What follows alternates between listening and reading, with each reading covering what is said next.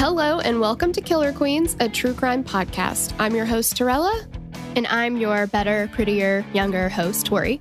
We're sisters who are obsessed with true crime. And love gal-palin with you about cases. You can expect the occasional curse word, lots of Friends quotes, and all the 90s nostalgia. To get in on the conversation, check us out at killerqueenspodcast.com. You can also find us on Instagram and Facebook at Killer Queens Podcast, and we're on YouTube at Killer Queens, a true crime podcast. Okay, y'all, grab your Capri Suns or your Surge, and let's talk about some true crime. I don't know what to do with my hands. And I know it's not important right now, but I tried to put them on and then I'm like, no, and I'm trying to put, okay. I don't know. What's wrong with you? I know. I don't know where they go. Torella, you're okay right now, okay? No one's hurting you. Everything's fine. Me. I know. Calm down. Yeah. So there's that. There's that, which is the whole conversation was visual in nature. Yes, which is great for podcasting. Perfect. Yeah. I know what a podcast is. Sure. Sure you do. Mm-hmm. Where can I watch your podcast? Well, and now they have video podcasts. So that's because I said that the other day. I was like, oh my God, how stupid am I? Sometimes I'm like, oh yeah, I want to watch it. And I'm like, oh, that was stupid. And my guest was like, well, I watch a lot of podcasts. And I'm like, oh, shut up. You know what I mean? Well, but what do you mean? Like on YouTube? Yeah. Okay. Because I was like, what is it? I don't get it. Okay. Yeah. Yeah. Yeah. Shut up. Whatever. Yeah. You know what I mean? Smarty pants. All right. We've got an interesting case today. You know what? I went into this kind of being like, eh. And then, really? Well, I didn't know really anything about it. I mean, I've heard the dingo ate my baby thing, but I didn't go into it being like, oh, I'm really excited to hear more about this case. And then once it started, I was like, oh my God, this is really interesting. Yeah. It's like, I had never heard of it. I've never picked up on any of those references, like pop culture references. So I was like, had no idea what was coming. And I was just like, wow, that sounds crazy. Yes. And then, yeah, it was crazy. But I was just like, I didn't know the quote. And everybody is like, yeah, it's in this movie or it's in that movie. I'm like, I never realized that. Yeah. I don't know how you've missed so much in life, to be honest. But I know. That's not what we're here to talk about. Yeah, that's true. That's for another day, isn't it? Yes. Okay, so you clicked on this. You already know what we're talking about, the death of Azaria Chamberlain. And want to thank Madison for writing the script. And we also want to thank Daniela, Marie-Louise Verbis, Holly, and Stacy Skilton for requesting it. Yes. Hey, girls. Thanks. Somebody sent me this somewhere. This is already shaping up to be a great story. I know. And I'm sorry. So what we normally do is we have a case submission form and you have to put it on there so that it makes it onto the master list. But somebody sent it. I don't remember where. It was like mentioned it on Facebook or something like that. And they were like, oh, you should check this case out. And it sounded so interesting because the name of the case that I was given was Dingo Ate My Baby. So that immediately piqued my interest because I was like, oh my God. And I did not know the quote. So I looked into it and I was like, wow, that sounds crazy.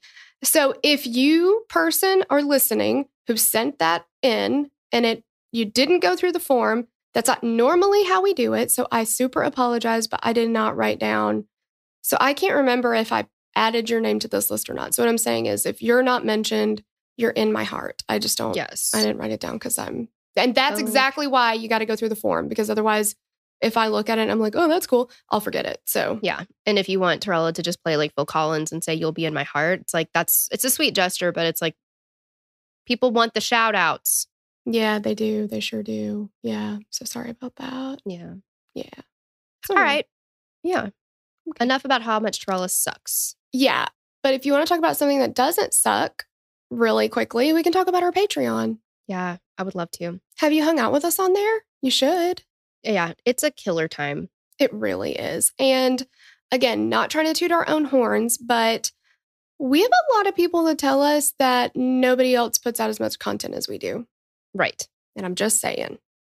I mean, the people have spoken. And I feel like it's just a passive observation. It's not really like a judgment or anything. It's not like we're trying to like brag. It's a fact. Another passive observation is that we're both really pretty. But I mean, again, just observing things. Yeah. I mean, you can't help what you observe. Right. Yeah. So with the Patreon, if you are at a $10 or higher tier, you get 2 extra episodes a week. A week. And a week. All ad-free content. And you get, if it's a 2-parter for a main feed case, you get both of them parts immediately. Mm-hmm. And you get ad-free and immediate access at any level, but the 2 bonus episodes a week, you got to be $10 or higher. But that gives you 3 episodes a week, typically. Mm-hmm. I mean, come on. That's like, I would say 10 to 12 episodes a month. Yes. At least. Yeah. That's a whole lot of Killer Queens. It sure is. Plus, we do a weekly live in our Patreon only hangout group on Facebook. And then we do a weekly live on the Instagram and free group. So you get us live if you're in the Patreon 2 times a week too. Mm-hmm. I mean, holy hail. Right? Hails bales. Yeah. So anyway, there's reasons we just like to tell you guys about that. And if you join annually, you get 16% off. So if you pay like for the whole year, you get like 2 months free. That's pretty amazing. Can't beat that. Mm-mm. Yeah. So, check it out. Yeah. So what do you say we get started on the case? I don't know if I'm ready. No, Charlie, you better get ready because we're doing it. Let's do it. Okay. So a little brief overview. After the sun had set on August 16th, 1980 at Ayers Rock in Central Australia, 32-year-old Lindy Chamberlain ran from the tent at her campsite towards the communal barbecue area, screaming that a dingo had her baby. 9-week-old Azaria Chamberlain, who'd been put to sleep just a few minutes earlier by her mother, Lindy, had disappeared from the tent. Lindy watched as a dingo ran out of their tent carrying something in its mouth. A search ensued, but the baby's remains were never found. Was a wild dingo to blame for the death of the baby girl, or were her parents covering up her murder? That is just horrific. I guess we should do a trigger warning. Yeah. That this is a child death. Yes. It's so, oh my God. I just cannot imagine that. No. 9 weeks old. I mean, my God, it's just, that is like literally living in a nightmare, right? Yeah, for sure. I mean, a child at any age, but, just, well, sure. Yeah, it's just the whole, yeah. It's just so little. Oh, so little. I know. Okay, let's talk about who Lindy and Azaria were. Alice Lynn Murchison, known to friends and family as Lindy, was born on March 4th, 1948 in Wakatane in northern New Zealand to Cliff and Avis Murchison. Also, this is like Australia, New Zealand. We're probably going to mispronounce some stuff. Yeah, I think we already have mispronounced a lot Exactly, of things. Yeah, we probably already have. So, no hate. We are just Tennessee bumpkins, Yep. Doing the best we can. When Lindy was almost 2 years old, her family moved to Victoria, Australia. Lindy's father was a pastor, and they often moved churches yearly. She spent her childhood in Victoria and went to college in Benalla, Australia. Lindy worked odd jobs during vacation to earn money. She would waitress. She was a shop assistant, a clerk, receptionist, and bookkeeper. On November 18th, 1969, she married Michael Lee Chamberlain, a pastor at a nearby church. And not long after marrying, the newlyweds moved to Tasmania, where Michael pastored at several different churches. 4 years after marrying, Lindy gave birth to the couple's first child, a son named Aiden Lee. In 1974, Lindy received a certificate in dressmaking, tailoring, and drafting from a technical college. The family of 3 then moved to Queensland, where Lindy gave birth to their second son, Reagan Michael. Lindy specialized in making wedding dresses, while Michael continued his job as a pastor. The family continued to move around Australia and then settled in Mount Isa. On June 11, 1980, Azaria Chantel Lauren Chamberlain was born, the couple's first daughter. The family of 5 was happy. They had no idea that their lives would be catastrophically changed during their upcoming vacation. Ugh, God. And it's also sad. I mean, we talk about this a lot with pretty much any case, but, a lot of times the victim gets lost in the story. And that does happen here in a big way. But also, she was just 9 weeks old, And I saw an interview with Lindy later on, and they said, what memories do you have of Azaria? And she's like, there's some things I'm just going to keep to myself. And I think that's right. I think that's beautiful. I think she does need something just for her, and in that, in 9 weeks, it's not like you can be like, well, she, like it's those little moments together. I can't even talk about it or I'm going to cry. So anyway, we just don't get a lot of, obviously, she was just so young. There's not much we can say there. On Wednesday, August 13th, 1980, the Chamberlains left their home in Mount Isa to travel southwest to visit one of Australia's biggest natural attractions, Uluru, also known as Ayers Rock. Uluru is a massive sandstone rock monolith located in the Northern Territory's Aboriginal area of Australia. It's approximately 348 meters or more than 1,100 feet high and is known for its beautiful color changes from gold to red based on the changing sunlight.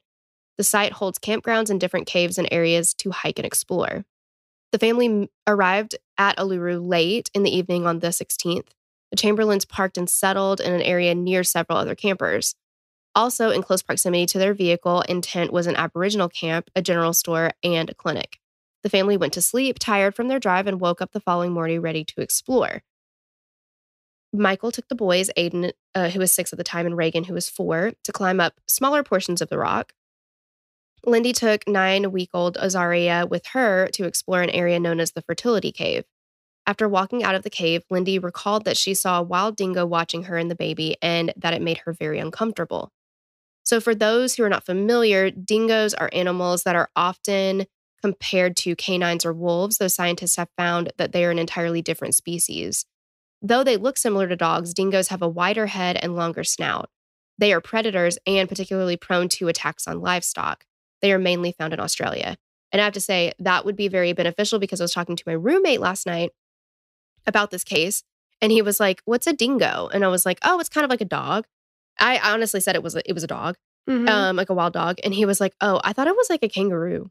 And I was like, "No." Well, I mean, yeah, if you don't know. Yeah, exactly. Yeah. I'm sure our Australian listeners are like, what a friggin' idiot. Yeah. But yeah, he just had, like, Big Fat had no idea. Right. And the noise that dingoes make, it kind of reminds me, because we have a lot of coyotes in this area. And it is so scary when I go outside sometimes, because I'm like, is somebody holding some kind of like a satanic sacrifice or like what is happening? Because it's like, whoa, whoa, whoa, whoa, whoa. Like everybody, it just sounds like people are just screaming. Yeah. And it's so like there's so many, or it just is so loud. Yeah. It's like a cacophony. They're described in that area as apex predators. So, nobody else is hunting them. Unless, the only people that would be hunting them are people who are hunting them. Yeah. So, I mean, I feel like that's important to keep in mind too, just given, Lindy's story and just how the investigation goes. But these are predators, they attack livestock.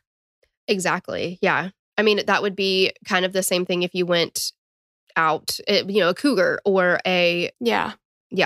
Something around here like a black bear or something. Or wolves. I mean, my God, yeah. Yeah, they're like, again, they're not exactly the same, but they're like, they're totally wild. They're not like, because I think sometimes if people hear like, oh yeah, it's like a dog in Australia, they're like, oh, well, it's a dog. You can like, and come pet it. Or no. I'm going to be honest with you. When I saw the pictures of them, I was like, well, they're pretty cute. Well, their blue heelers are kind of linked to dingoes and like catahoulas too. Yeah. So, I mean, they're akin, I guess, in some way, but they're definitely not domesticated. They remind me a little bit of hyenas too, just like how they eat everything. I don't know. Hyenas scare the shit out of me. Yeah, same. I know. They will eat your bones. The Lion King will do that to you, Yeah. Yeah. So as the day came to an end and the sun set, the Chamberlains joined several other campers at the communal barbecue area not far from their tent and vehicle. They spoke to another couple who had an infant with them, Greg and Sally Lowe. Sally said that when she walked to the trash can to throw away dinner trash, she saw a dingo following the steps behind her. Not long after, Michael and Aiden threw a piece of bread crust to a dingo that was near their barbecue.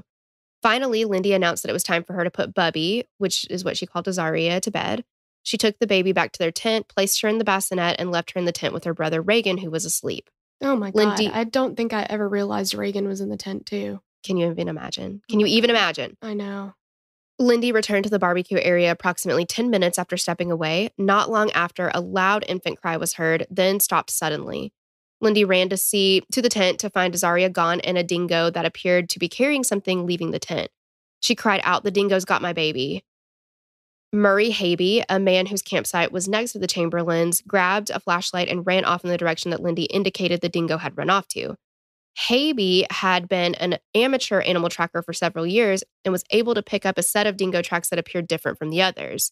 The tracks were heavier, which indicated that either the dingo was bigger or it was carrying something. Habe followed the tracks for approximately 100 meters, then said it appeared the dingo had put down its load. There was a depression in the sand, which Habe said appeared to be an impression of a knitted gown with a wet spot beside it. And he really couldn't tell if it was blood or saliva. He had no idea. But he continued to follow the tracks before losing them by a car path. Police quickly arrived on the scene, and the first investigator noted spots of blood in the tent and paw prints leading away from the tent. As Lindy and Michael spoke with police, almost 300 people formed a human chain in an attempt to find any sign of Azaria. Unfortunately, the baby was gone. God, it's just heartbreaking. It really is. It's just heartbreaking. And knowing that that there was another child in the tent too, like, I don't know how dingoes specifically work, but had there been more than one, both of those children could have been gone. I mean, oh, absolutely. And they're big dogs and children are small. Like, obviously, I guess Azaria was more of because she was more vulnerable. I mean, she's 9 weeks old. Yeah. She can't defend herself. She couldn't get up to run if she, Yeah. And I mean, that's in the wild. Animals go after the young because they're easier to catch and they're lighter to carry and things like that. So again, and we're not trying to be morbid or disrespectful in any way, shape, or form, but it's relevant to the case because what ends up happening is just insane. And the fact is that all of this is believable and all of it points to that there was a dingo at that campsite. Well, I mean, the first officer on the scene said he noticed tracks leading away. Yes. And the other guy who is an amateur tracker, like, it's not like he followed. They freaking got Daryl Dixon from The Walking Dead basically right there next to him. He's a tracker. Like, they have somebody who knows what they're talking about. It's not like, me looking down and being like, yeah, I mean, I'm pretty sure that's a dingo track. Right, exactly. I don't know. Like, yeah. Yeah. But let's get into the investigation because just go ahead and get your window prepped, get your shit to throw. It's a doozy. Yeah, if this is your first episode with us, just when things just get absolutely insanity and you have anger and rage at a case, we found a safe way to let that out. So you're going to open that window. You're going to throw all of your shit out of it, all of it. Yes. Or defenestrate, if you want to get technical. Yes, there is a word for it. We did learn. You can start with stuff you don't really care that much about. Eventually, though, with this case, it's all going to be gone. And that could include, like, I've got 2 dogs in the room with me. They're going to be out the window. And that's not my fault. No. They're wrong place, wrong time. It's just, there's some things you just cannot waive. I can't help that. Yeah, you can't help that, because it's like, it's that bad. So there you go. So Torella, take us on. All right. Take us on the journey. As the days went on, hope dwindled that Azaria would be found alive. Police immediately were suspicious, though, of Lindy and Michael. They didn't believe a dingo could have taken Azaria from the tent and proceeded with their investigation with this belief in mind. Why, though? Exactly. Why, though? Like, yeah. Again, it's like, well, we saw the paw prints leading out of the tent and 90,000 people were like, yeah, there were dingoes around here. We fed them. Like, well, and let's ask any of the Aboriginal people that live there. Is this something that could happen? I guarantee they would say, yeah. Exactly. Yeah. Like, yeah, it's just crazy. So it wasn't long, though, before the public became suspicious of the Chamberlain story as well. If I could throw the media out the window, I would. But unfortunately, it's frowned upon. The media said that it was an exotic location, a beautiful woman in suspicious circumstances. See, why does it always have to come back to the woman's looks? Why? That doesn't make any sense. However, can I say one thing? No. Okay. All right. Thank you. Well, you asked. I asked, and now I know. So that's great. Got an answer. Lindy's haircut at the time seems like it wouldn't work, but it really worked for her. And then as it grew out really pretty. That is incredibly true. As somebody who does hair, I'm looking at it technically and I'm like, I could never. Like, it is so precise. Her bangs. Mm-hmm. It's impressive. I mean, I know, like, whoever did that, like, knew what they were doing. They knew exactly the look for her. I mean, it just looked great on her. And the thing is, I mean, yes, 100%, she was a very attractive woman. Yeah. But that's neither here nor there. I mean, now we're getting into Darlie Routier. We're getting into Who Killed Little Gregory, like that, all that kind of territory. They're going to tear her down because she has the audacity to, like, be put together. Mm-hmm. She's a 9-week-old and she cares about her looks. So obviously she doesn't care about her child. I mean, that's clearly, it's just a fact. Mm-hmm. Ugh. God, it makes me so mad. I know. The Chamberlains did several interviews, the first being a day after Azaria disappeared. Michael said that he saw spots of blood on the tent and the sharp, jagged marks on the thick, knitted blanket and felt it must have been a quick event. The public didn't feel right about the Chamberlains' lack of emotion during interviews, though. So we watched, it's called the Lindy Tapes. It's on YouTube. The host of it, fine. Oh my God, is he fine? Denham Hitchcock, fine. Oh my God. I texted Tori and I was like, I've never been so in love. Like, I'm just like, I love this man. I know. And his dad is precious too. Oh my God, they're precious. I love them. You guys have to watch it though. It was really, really well done. It was really well done. But in this, I think the dad talks about it. It was either the dad or one of the lawyers, because the dad is a journalist. Yes. Or was. I don't know if he still is. But he covered this case and he was one of the people that was like, no, they didn't do it. He believed them. Yeah.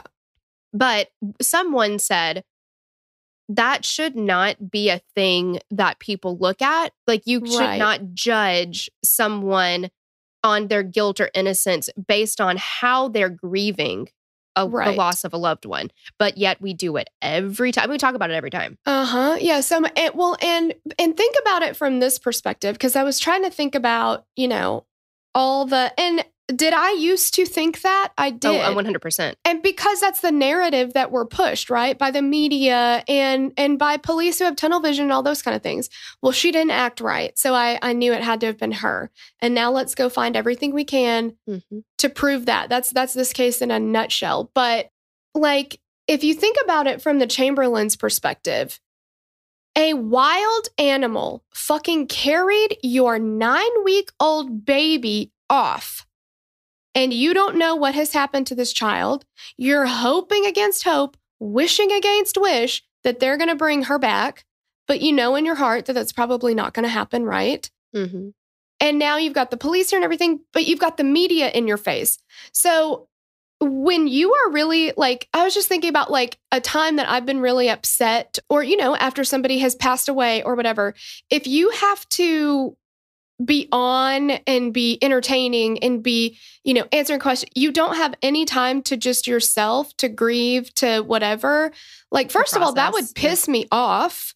Mm-hmm. Like, I would get very frustrated and be like, I don't want to talk to you right now, like, I don't want to.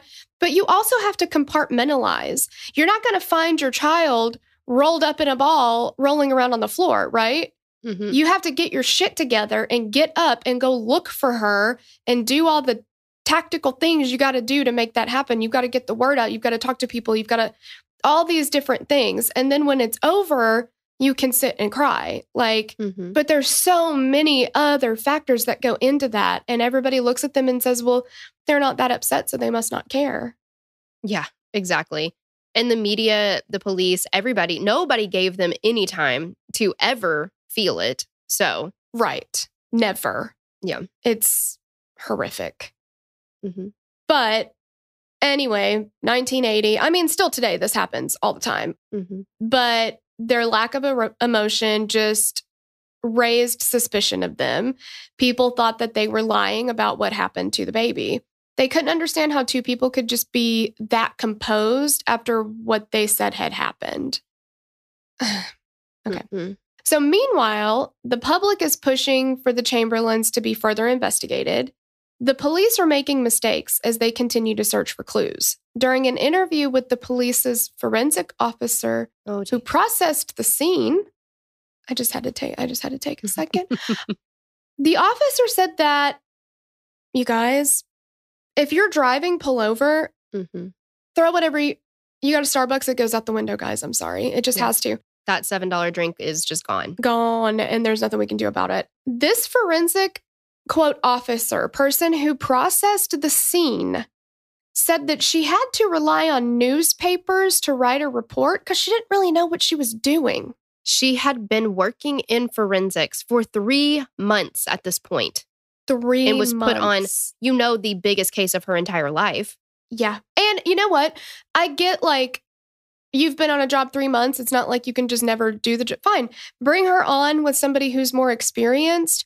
How in the world is it ever appropriate for a person who's processing a scene to read newspaper articles to figure out what am I even looking for? So by the newspaper articles, she's finding out, well, people either think that the dingo did it or that the parents did it. So I guess, that's what I need to figure out here. And 90% of those, I would say, 95% are incredibly biased against the Chamberlains. They are saying they did it.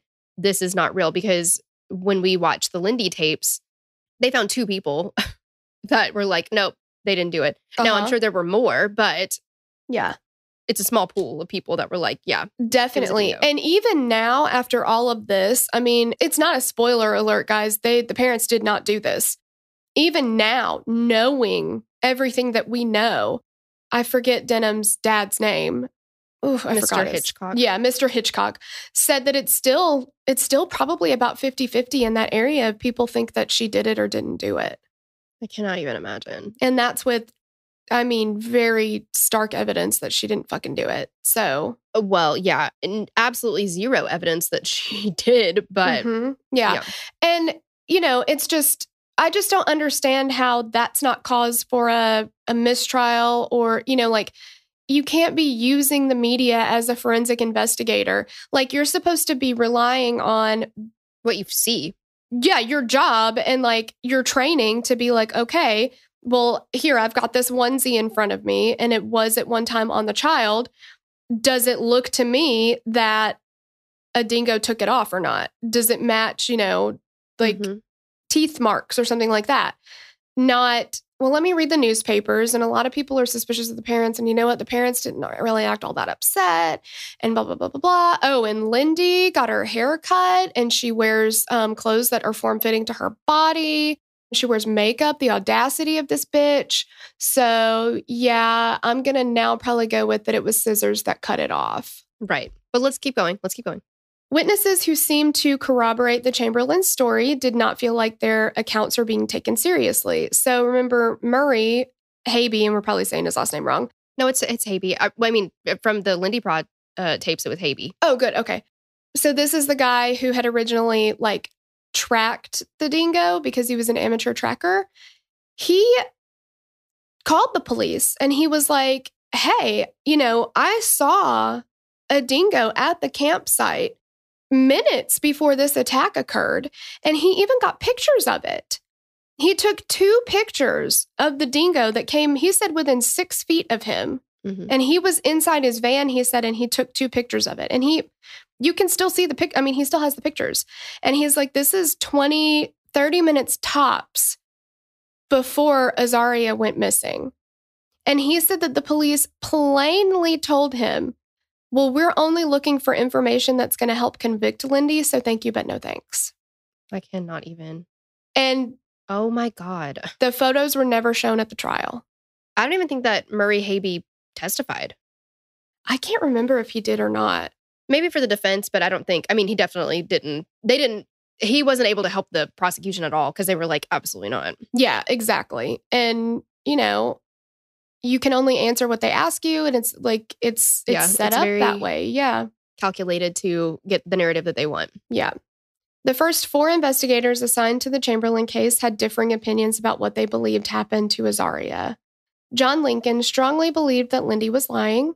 He said there's no possible way a dingo could carry a 10-pound baby several hundred yards. Are you serious? I don't even... I have a guess. This is not the same thing, but it's kind of the same thing. She's got a dog. She doesn't come to me anymore because of reasons. Everything's fine. But she was a very interesting lady. She wanted a bright red mullet, which is why she doesn't come to me anymore because I couldn't style that mullet. I tried. Couldn't do it. But she had a dog who his favorite toy was a bowling ball. A 10-pound bowling ball. And that's what he would play with. And how big was this dog? It wasn't that... I mean, gosh, I think it was a German Shepherd mix. A bowling ball. Pretty comparable. Yes. Yeah. A bowling ball. And he played with that like 10, 12-pound bowling ball. That was what he played with. Well, carried it around everywhere. Yeah. And I mean, if you think about like any nature really, but like I know that you have one client who has like, you know, a little dog, and was it an owl or a hawk that almost it was took a hawk. It? Yeah. She had to get a special, and this dog, she's 6 pounds soaking wet, teeny little thing, but she had to get a special like t-shirt or whatever it's called. It's like a vest almost with spikes on it. Mm-hmm. So so if this dog is, let's call it 5 pounds, a hawk is going to be, I would say, a lot smaller than a fucking dingo. Yeah. I mean, relatively, you know what I mean? They're definitely built differently, but, you know, if a hawk or an owl can come take my dog out of my yard, mm-hmm. I'm learning a lot about fox.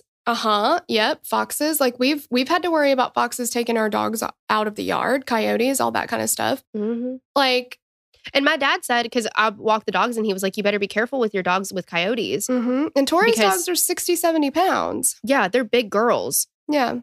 And I'm very sure that if Apple, the 75-pound dog, if she wasn't as lazy as she was, she could carry me around. Mm-hmm. Oh, yeah, for sure. But like, you know, do you remember seeing that video that came out, I think it was a couple years ago now, where there was a guy who was like on a walk somewhere, I forget where, I think in California. And the cougar or mountain lion was stalking him? Yes. And had he not scared that thing off, that cat would have taken his ass down. Mm-hmm.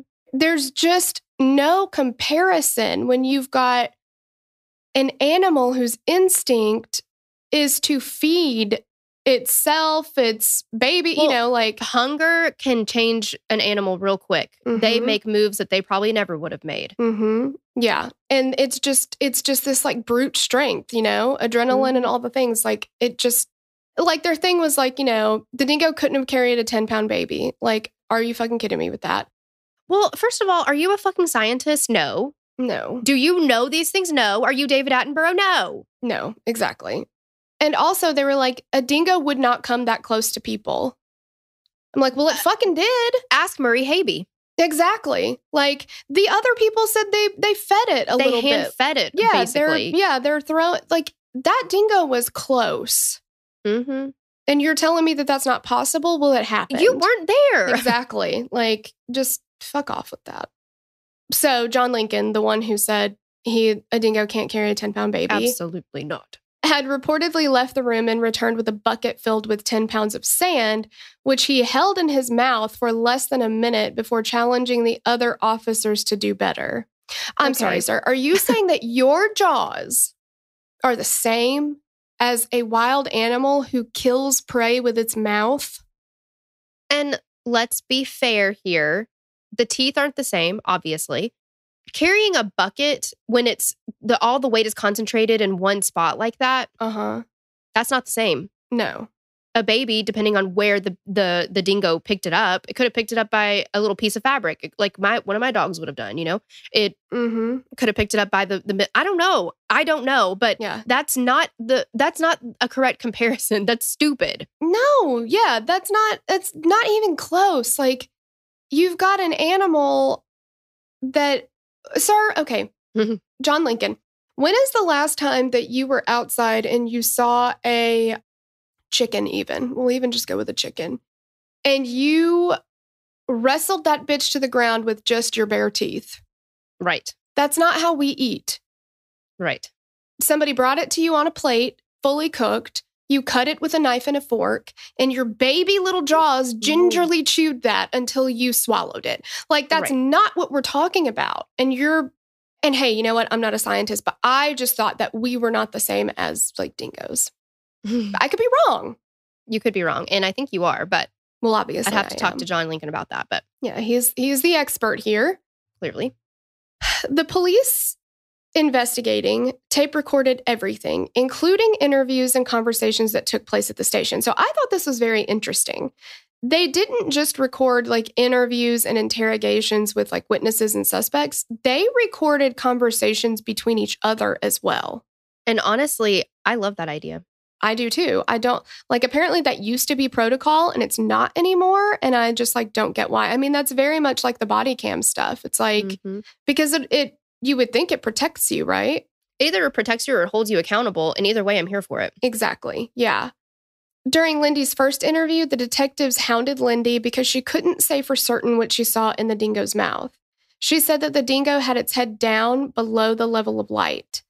Detective Sergeant Graham Charlwood, who had taken over the Chamberlain case, didn't believe Lindy's story either. He said that the events she described were just totally against the habits of dingoes.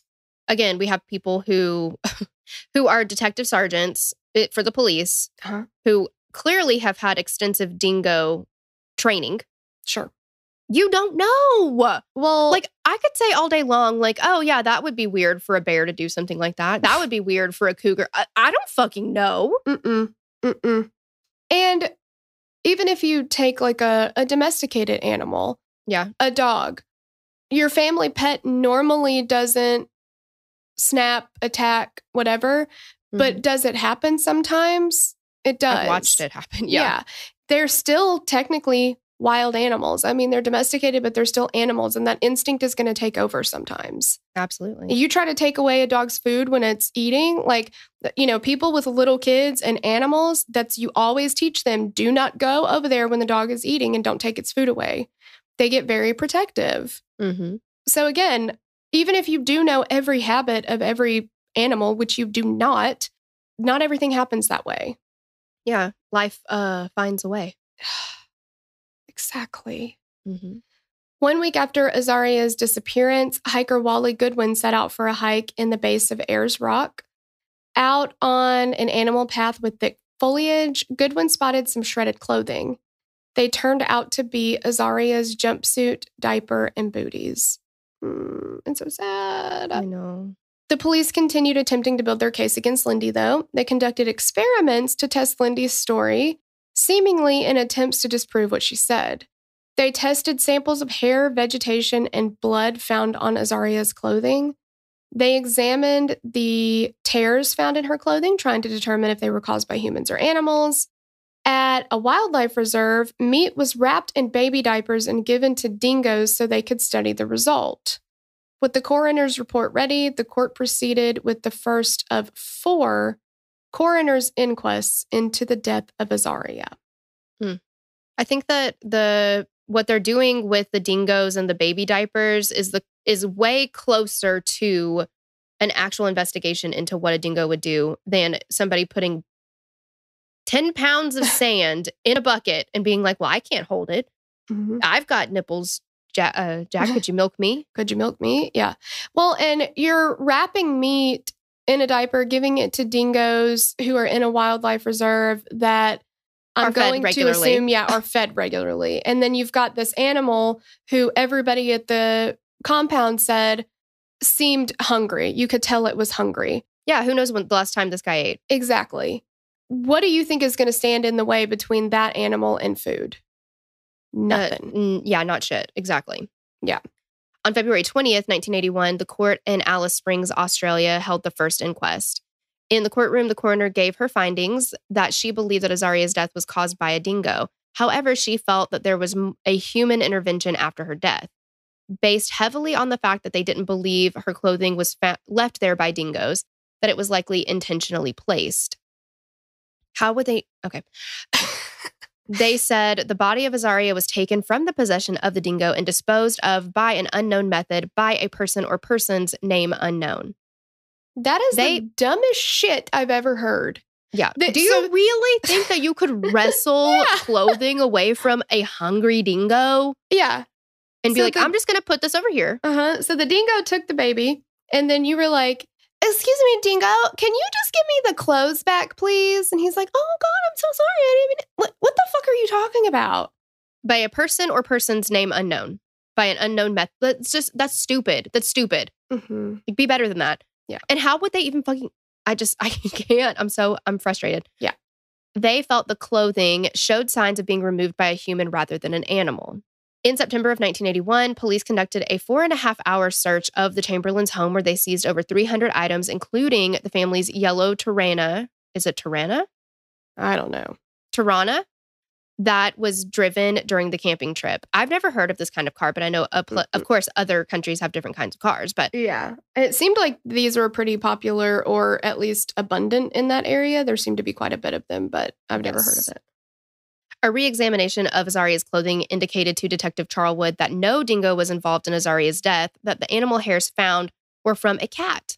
This guy is an expert on so many different kinds of four-legged creatures. I'm shocked. I know. It's crazy. He eagerly shared this information with Lindy. I'm sure he was like, gotcha, bitch. Oh, 100%.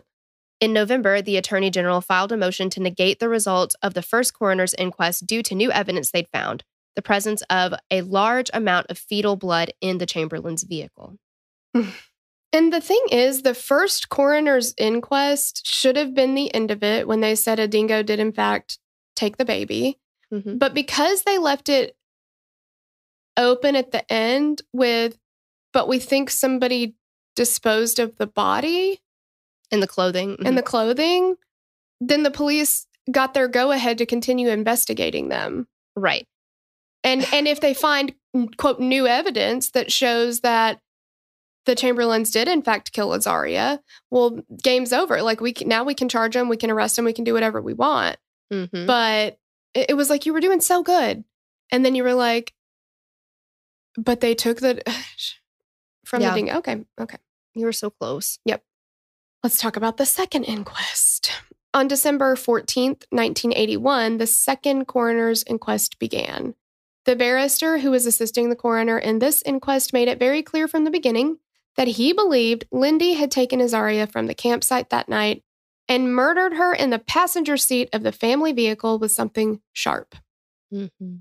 Biologist Joy Cole said that she found fetal blood in 22 separate places, including underneath the passenger side dashboard as well as the door and the seat. Unfortunately, all the samples that Cole had used in her testing had been destroyed during testing, a practice that she said was common. So we can't retest them. She's like, just take my word for it. I do that all the time. Another expert, Professor James Cameron, which, wow. Love his movies. Yeah, he's well-rounded, isn't he? Yeah. Testified that the tear in Azaria's jumpsuit was more consistent with being cut with scissors or a sharp object rather than an animal's teeth. Cameron also said that the signs were consistent with the baby. Oh, God. And I'm sorry, guys, but trigger warning here. With the baby being decapitated. I guess we can go ahead and say this now, but Professor Cameron, who was just taken at his word during all this, during like this investigation, they later found out that many wrongful convictions came back to his evidence, his analysis. This is like a Dwayne Devers in The Staircase. This is like a Michael West in The Innocence Files. Like, this is somebody who didn't know what the fuck he was talking about and was given the right and responsibility to determine the outcome of people's entire lives. Just no big deal. Yeah. Let's not make one phone call, and like verify that somebody actually has expertise in what they're saying. Well, yeah. And the fact that some of these people, I don't know, attorneys or medical examiners or whoever, that the idea or the driving force behind them is like, let's just convict them no matter what cost. That's scary and that's really sad.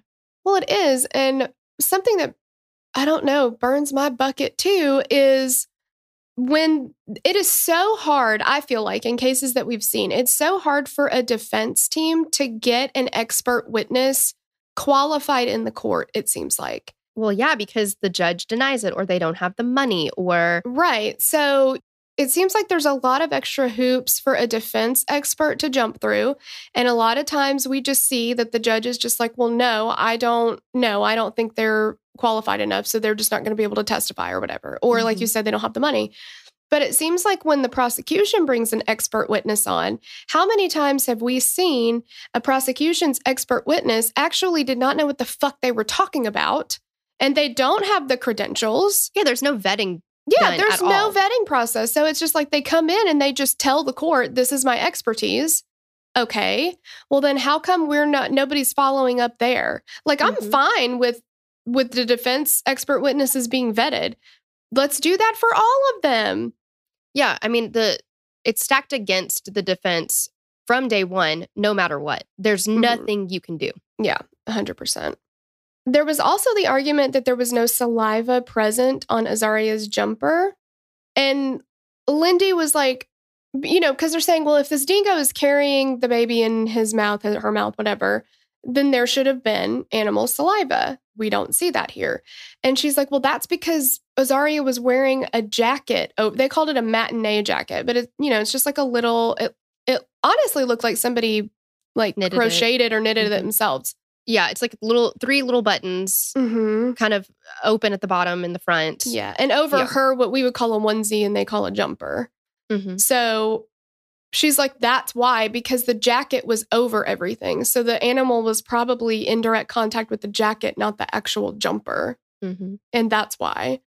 And because they didn't locate this jacket, it became a joke with police that it never actually existed. That's wrong. Like, how's that funny? It's not. Yeah. But also, there's pictures of Azaria in this jacket. In her, and that's why I'm like, it feels like somebody knitted it themselves. It was probably something that came from like her grandma or something, Right. And there's pictures of her in it, and now it's gone. And the other people at the campsite could be like, yeah, she was wearing the jacket that night. Like, yeah, but they didn't bother to talk to anybody that was there. And they're just like, well, that jacket did not exist. You're making the existence of it up. Like, because you can't find it, that doesn't mean it didn't exist. That means you can't find it. Right. See how those two things are different? Yep. But we see that a lot too, where it's like, well, we theorize that this person took this knife from the butcher block because see, that butcher block is missing that knife, right? So that means that's the knife they used and then they hid it somewhere. But the knife's not there. Well, yeah, that's because he threw it away. But that's not evidence. And people will get convicted on shit like that. Yeah. Just because it could have happened doesn't mean it did happen. Even if it's likely to have happened doesn't mean it did happen. That's the thing. The prosecution doesn't have to prove it. They don't have to come up with the smoking gun. The defense does. But the prosecution, they don't have to do jack shit. It's what it feels like. It's just fucking insane. So at the end of the second coroner's inquest, Lindy Chamberlain was charged with the murder of Azaria, and Michael was charged with assisting his wife in escaping punishment. Wow. So we're going to get into the trial. On September 13th, 1982, the trial against the Chamberlains began. At this point, Lindy was 7 months pregnant with a baby girl. This did not help her case. Ugh. I mean, now we're back to who killed Gregory. Yep. The public and likely the jury viewed her pregnancy with suspicion, concerned that she appeared to have gotten over her daughter's death. Her demeanor hindered her. However, those close to the Chamberlain said Lindy felt like she couldn't do anything right. If she smiled and looked friendly, people would think that she didn't care about Azaria's death. But if she looked stoic, then she looked guilty. Regardless, the public felt that the couple accepted their loss too quickly. That's not for the public to decide. No. And how is that like, if they had lost a child any other way or even this way, which was absolutely tragic, but like, it's nobody's to decide when you're ready to have another kid. No. Yeah. During the trial, they told Lindy that they believed she'd cut her daughter's throat while she laid in the passenger seat. Lindy began sobbing, saying, "We're talking about my baby daughter, not some object." That is so sad. No, exactly. And they're just crucifying her. Oh my gosh. Yeah. And again, this is, you're treating a victim's mother, a victim herself, like garbage. And you're talking about her daughter's death, which was brutal, as like, they're almost like making it more cinematic, And it's like, let's just make jokes. Yes. And let's make it as salacious as possible and whatever. Because to them, it's not a real thing, right? It's just like, whatever. It's a thing that happened, but it never hits close to home. Yeah, this is her child. It's awful. The defense brought pathologist Barry Botcher to the stand as one of their key witnesses. He said that something in the car was curdling their evidence, or their agents, referencing the chemical agents they'd used to test for fetal blood. He said that those weren't the results you'd see if Azaria's blood was truly in the vehicle. Unfortunately, Botcher's testimony proved too technical for the jury. He later said that he felt like he truly let the Chamberlains down. While there were many people who believed Lindy was guilty of murder, there were still people who argued her innocence. There were many Aboriginal trackers who lived near where Azaria disappeared that were never interviewed by police. They could track where that specific dingo went and where it dragged Azaria. They all said that Lindy was not guilty.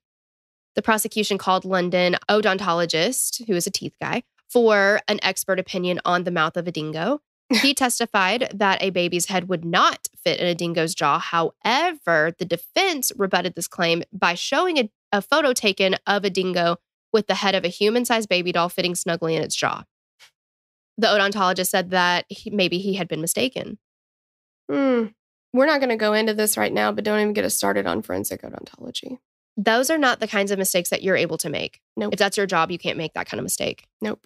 You got to do better because if you don't know, then say I don't know. Yeah, we're talking about essentially life and death. Yeah. Because I don't think that, if I'm not mistaken, I feel like Australia, they don't do a death sentence there. I don't think so. But we're talking about possibly life in prison or not. Yeah. For the, it's wrongful conviction, but whatever. It was also brought up that when dingoes attack their prey, they tend to grab it by the head and then shake it in their mouth in order to break its neck. This would produce a minimal amount of blood. The prosecution presented the following theory. Lindy left the communal barbecue area with Aiden and Azaria and walked her son to the tent. He went in and she left him and walked with her daughter to the passenger seat of their vehicle where she cut Azaria's throat and stuffed her in a camera bag. Then she came back to the tent, cleaned herself off, and planted the blood in the tent. After that, she went back to the communal barbecue. The issue with the defense took with all of this was that this all had to happen. Every little bit that we just talked about had to happen in 10 minutes or less. 10 minutes. Witnesses said that they saw Lindy after she put Azaria to bed, head to toe, and that they didn't see any blood on her. 3 witnesses specifically said that they heard the babies cry loud after Lindy appeared or returned to the barbecue area. Sally Lowe, the Chamberlain's camping neighbor, testified at the trial saying that she was positive that she'd heard a baby's loud, serious cry that was cut off suddenly coming from the area of the Chamberlain's tent after Lindy had returned to the barbecue area. Multiple witnesses said that they had seen dingoes during the time period, even having to shoo them away from the children. So, an important question that still remained, why would Lindy kill her kid? Why? Yeah. Many theories were created to explain why she'd possibly cut the throat of her infant daughter, most revolving around religion. Some said that Azaria was intended as a sacrifice for the sins of the church that Michael pastored for. I want to give people time to let that sink in. That's what somebody said, but okay. Okay. A witness said that after the incident, Michael had come to the door of her camper and said, "A dingo has taken our baby and she's probably dead by now." When the witness attempted to comfort Michael, he said, "Whatever happens, it's God's will." She said then that at some point, Michael and Lindy walked off alone into the bushy area for 15 to 20 minutes, which the prosecution theorized was the time they took the camera bag with Azaria's body and buried it in the brush. Michael's testimony didn't do much to help him. They suggested that his lack of immediate questioning of Lindy and the fact that he didn't run to look for Azaria was due to the fact that he already knew his daughter was dead at the hands of his wife. Michael obviously denied this, but those watching his testimony felt that he was very nonchalant and not acting like a grieving father. Yeah. And, by the time he's questioned or giving his testimony, this is, how many times has he talked to the police? How many times has he given interviews? And they're also they're spiritual people. So, for them to say something like it's in God's hands or, she's in a better place and people are like, well, they just don't care. It's just ridiculous. Yeah. A total of 8 forensic experts were called and testified on behalf of the Chamberlains' defense to dispute the questionable test results regarding everything from blood to fibers. Many witnesses were also called to testify about their personal relationships and opinions of the Chamberlain family. They called them a loving and happy family, nothing out of the ordinary. Sally Lowe said that Lindy even had a new mom glow to her. During the prosecution's closing arguments, they admitted that they hadn't proved a motive. However, they said that that wasn't their job. Their job was to prove that Lindy Chamberlain had murdered her daughter. They turned the case around, telling the jurors to consider the case against the dingo that had been laid out, claiming that it wasn't sufficient evidence to convict the dingo, that the case would have been laughed out of court. Oh, the dingo's not on trial.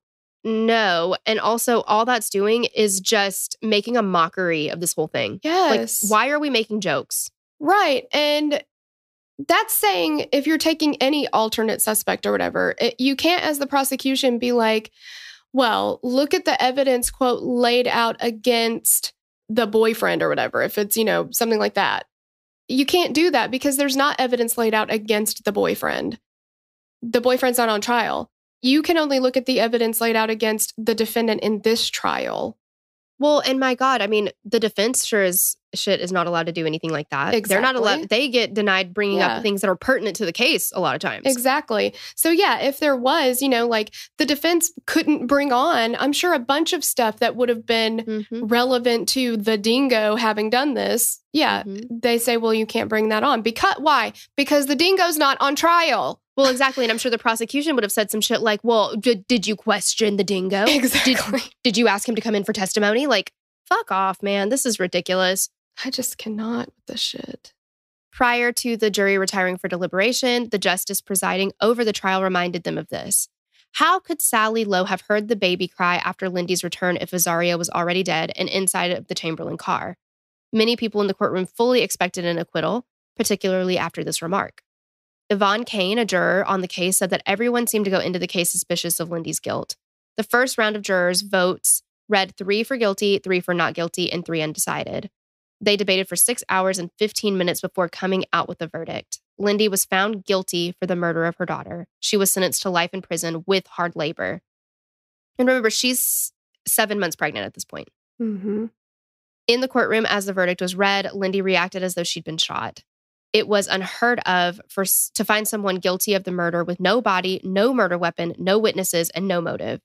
Michael was found guilty of accessory after the fact and given a suspended sentence of 18 months. At least he was still able to raise their children because, my God. I know. Just a month after starting her sentence at Berrima prison, Lindy gave birth to a healthy baby girl named Kalia. Is that right? I'm going to say so. While many were satisfied that Lindy was in jail, there were still people who felt confident that Lindy was innocent and were hell-bent on proving it. Botcher, who testified during the trial that there was something causing the false reading of the blood in Chamberlain's car, still felt something was skewing the results. And he was like hell-bent on. He was like, there is something wrong with this reading. What is it? Well, and I think for his lower third on the Lindy tapes, it said amateur investigator. Like, I don't even think this is what he does for a living, but he was like, Oh, you're talking about the guy with the, I know who you're talking about. You're talking about the guy with the car. The car thing. Yeah. The car thing. I'm sorry. We're about to get to him. I'm so sorry. I got ahead of myself here. Yeah, this guy was something. Yeah, a scientist of some sort. I do love the fact, though, that so many people were like, absolutely not. We're not dealing with this. Like, this is not okay. Yeah, because if all this hadn't have happened, who knows? Mm-hmm. So the Chamberlains had lived in a mining town, and he was like, maybe something in the air is causing this like false reading. So he went to their hometown. Mm-hmm. And he quickly noticed that there was this like dust everywhere. He said it was like on, door handles. It covered the car. It was like just everywhere. You could see this dust. So he starts taking samples from several different places of the town.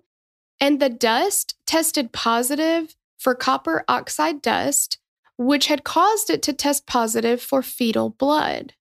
And he said it tested positive just as rapidly as blood did. It wasn't like it took like 3 hours longer than it would take blood or whatever. Like, it tested positive immediately. And I bet all the testing that he did wasn't immediately disintegrated and destroyed after Yeah, he did he's it. like, oh, I can't show you any of that. No, that's definitely gone. I have self-destruct on all of my experiments too. You understand. Yeah. Okay, so now we've got that. And then we have the amateur investigator that you were talking about. Yep, sorry, got it wrong. So this is amazing. He was helping a friend photocopy the court transcripts for the Chamberlain family. They just like needed, help from other people because they're running out of money at this point. So as he's copying these things, he's reading through it, because he's got to feed the paper in or whatever. So he's like reading through it. And he said that he read about the blood spatter that was found on the metal bracket under the dash of the passenger seat. And he's like, that's weird. So he goes out and finds literally as many of the same car that he can find, like junkyards, scrap yards. Yeah, he said he was getting papers every day to search to see if somebody was selling a car like this.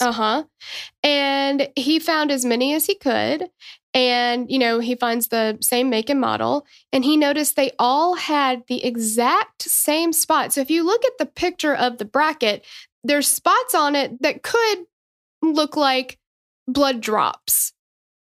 And so he looks at every other one of these vehicles that he picks up, and he looks at that bracket, and the spots are in the exact same spot every single time as the one of the Chamberlain family car.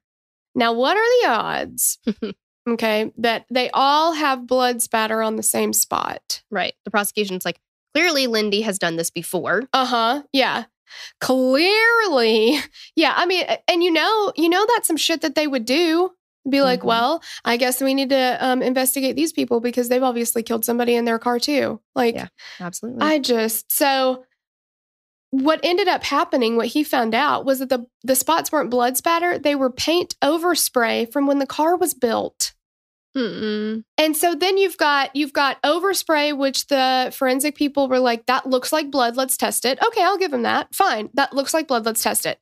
It tests positive for fetal blood because this dust is all over the car. And now none of it's blood. None of it was it's ever all paint blood. And dust. Yeah. Another person concerned about Lindy's conviction was an animal hair expert. He'd contacted police during the trial to volunteer his help with the examination, but they wouldn't let him, of course. With the trial being over, he was allowed access to a small bag labeled cat hairs. And he said the hairs were clearly dog hairs and that he could have told him that straight from the beginning. But of course, they didn't want to hear it. So he's like, this is so not a cat hair. This is a dingo hair. I don't really know how you know that, but anyway, that's what he says. Yes. I'm not huge on hair analysis at all anymore. Right. In February of 1986, an English hiker was climbing Ayers Rock when he fell to his death. As search and rescue attempted to recover his body, one of the team members saw a piece of clothing partially buried in the sand. He said he knew immediately what it was.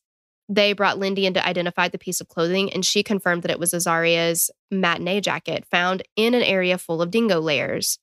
It wasn't long before the chief minister ordered for Lindy's release from prison. On February 7th, 1986, Lindy was released from prison. The fourth inquest was opened after her release, where the information was brought forward regarding 3 fatal dingo attacks on children that had occurred since the third inquest and Lindy's conviction. During the inquest, it was said that the evidence is sufficiently adequate, clear, cogent?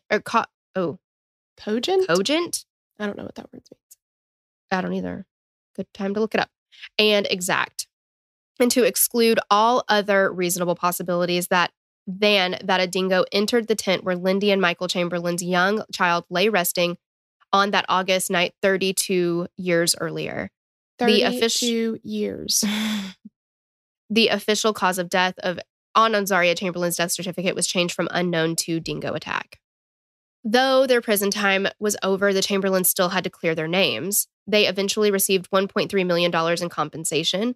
Michael and Lindy ultimately divorced. Lindy remarried, and Michael died in 2017 after battling leukemia. Aiden, the Chamberlain's oldest child, is now married, and he and his wife use the same vehicle that the family traveled to Ayers Rock in to make their wedding arrival.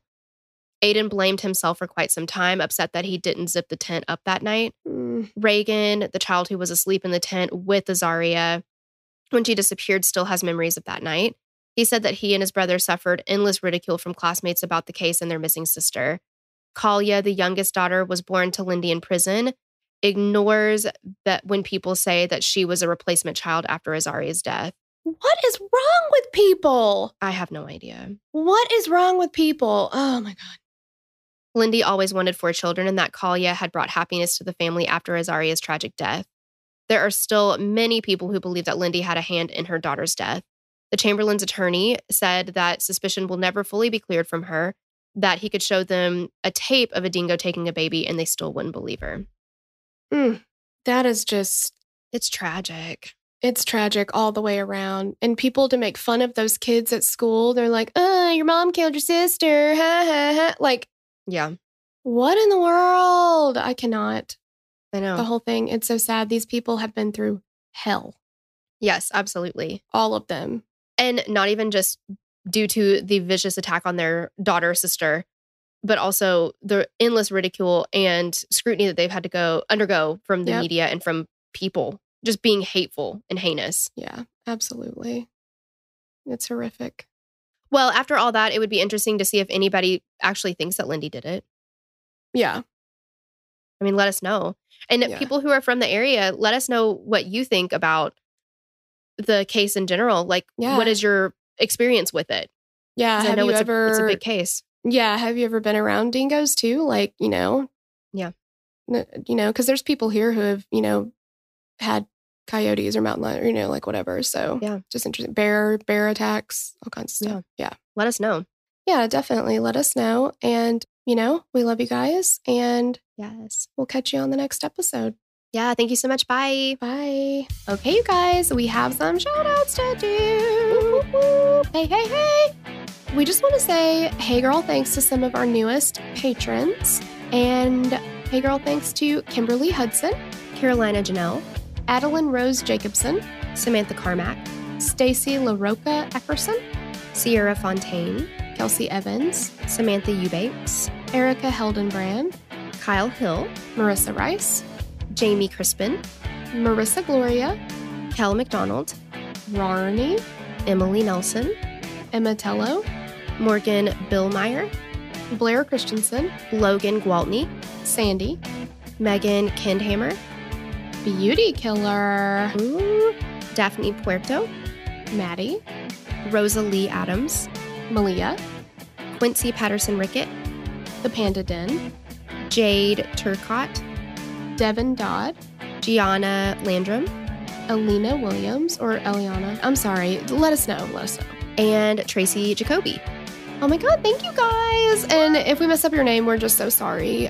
Your name is beautiful, no matter how we said it. We're just 2 shits from Tennessee. We really are just 2 big old shits. But thank you so very much. We love you. We love you. We'd love to hear your thoughts on this case. Connect with us on Instagram or Facebook to continue the conversation. Thanks for listening, and we will meet you back here next week. Bye. The theme song for the show is created and composed by Stephen Toby. You can find more of Stephen's work on SoundCloud. Our logo was created by Sloan Williams of Sophisticated Crayon. You can find more of her work on Etsy.